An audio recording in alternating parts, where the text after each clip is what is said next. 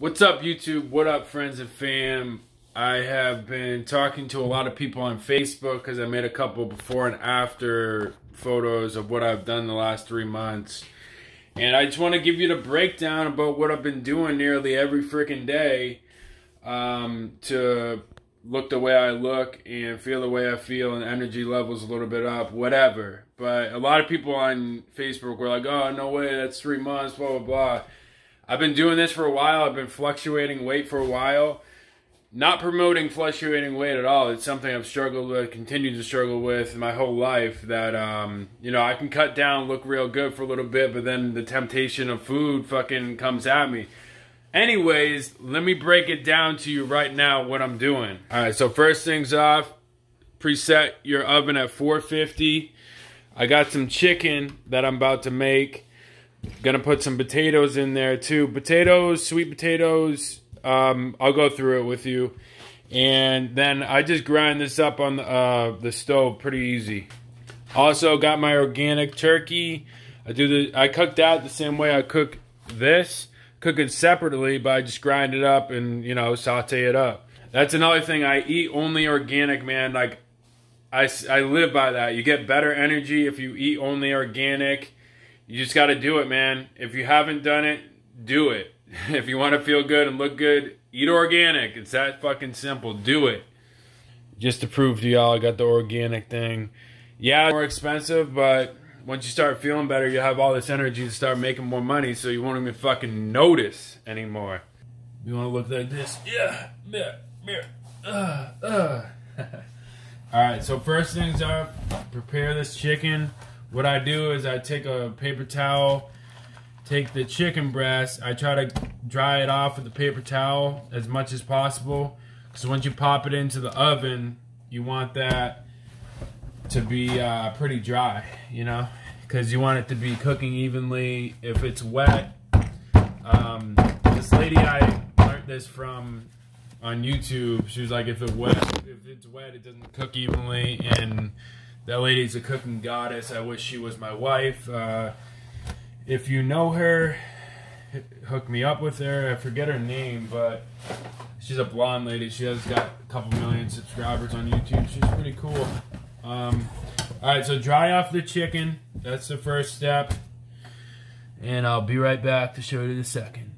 Alright, so here we are. I just caught myself, man. Once I put on the oven, I want to stick the potatoes as soon as possible, just because they take longer than anything else, and I want to make this process enjoyable and as, you know, time savvy as possible. I want to make this process like I can do this every day type shit. If I'm just taking my time with the chicken, then put the potatoes in, then the whole process takes 2 hours. I'm trying to make this process only take an hour. So you got to pop in those potatoes first. So let's get that without further ado. Okay, here I got my sweet potatoes. I think I got one regular potato randomly. But first things first, obviously wash off your potatoes, get all the dirt out. And then we're going to poke holes in these and we're going to put them on that tinfoil baking sheet. I just put it on tinfoil as a preference because I don't like cleaning up if there's no tinfoil. Sweet potatoes get sticky once they get cooked, so they're a pain in the ass to fucking scrub down every day. So get you some tinfoil and put it on the baking tray.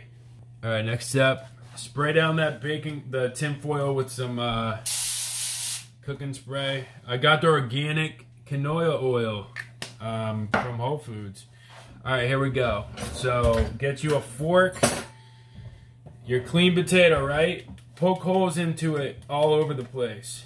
I find the deeper that you poke the holes, the better, but as long as you get some nice surface pokes, you'll be fine.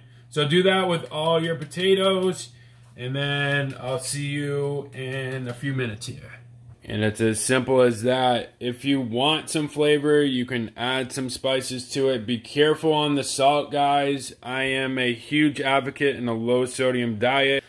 Currently, I eat about like 2,000 to 2,500 milligrams of sodium per day. If you're really trying to cut, if you're like a bodybuilder, you want to be shredded, eat less than 1,500 milligrams of sodium per day. It's tough to do, but you will be shredded. Like, you will. All right, so that same 450 oven, we're just gonna pop these in. The sweet potatoes, the oven only needs to be like 400, and you need to cook it for like 40 minutes to an hour. Yeah, it's about an hour actually. But those ones are smaller, so they actually might take, you know. Let's get going on that chicken now. All right, so get you a clear bag, or you can use the clear film, whatever you want to do. I put this chicken in the clear bag like this, and then I make it even. I grab a can. You can do, if you have a hammer, if you're fucking bougie, you got a hammer, go ahead and use a hammer. I'm old school. I stick to prison law, and I use the can for my hammer.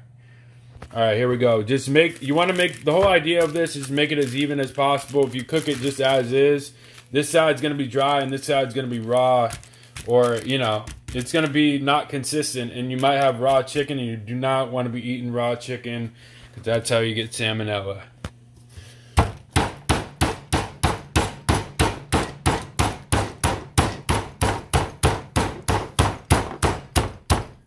And put your hand on it. Relatively smooth, doesn't got to be perfect.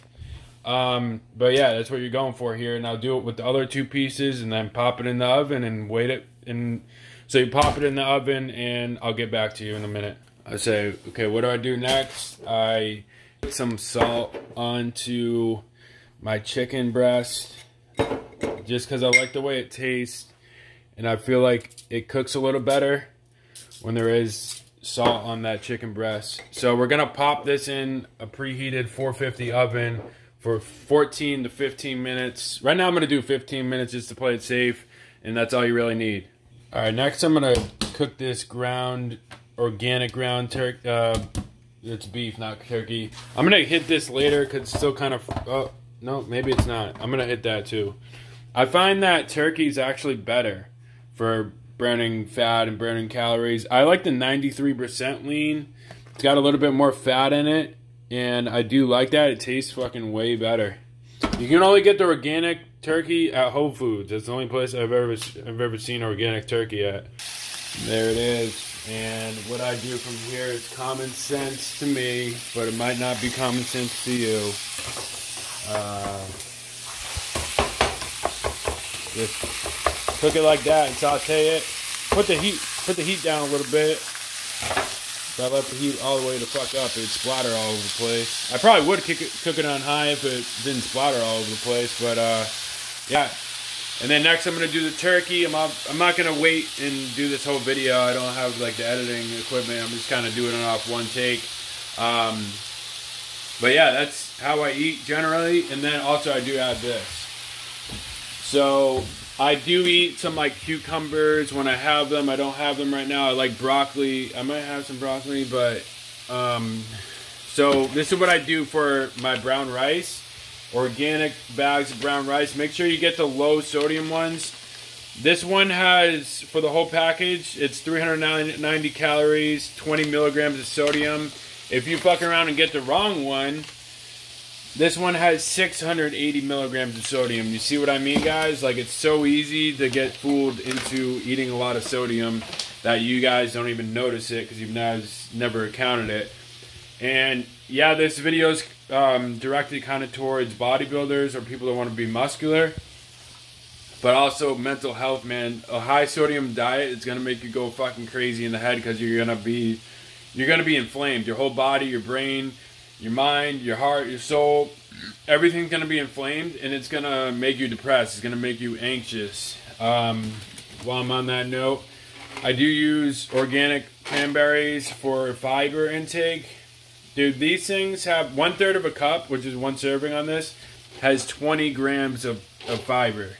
This is like the most natural fiber thing you can get for that amount of calories. It's fucking insane. So once you start eating these high protein things, you're probably going to get constipated. So to prevent that, have those cranberries every day. You know, whether it's at night or in the morning, like have one serving of that, then that's 20 grams of fiber, and you're supposed to get like 38 grams of fiber a day. If you eat this whole thing of rice, that's another 4 grams. Another thing I do to get my vegetables is this. I don't really eat this. It has a lot of calories, like 170. But I have this one. The no salt added cut green beans from Walmart. Get you a couple cans of those. It's kind of hard to find, man. You got to find the right Walmart that sells it. But yeah, that's what I've been doing, guys. So like, comment, share, and subscribe. And if you're new here, comment down below. Show some love. And the ebook is coming soon. Let's get it.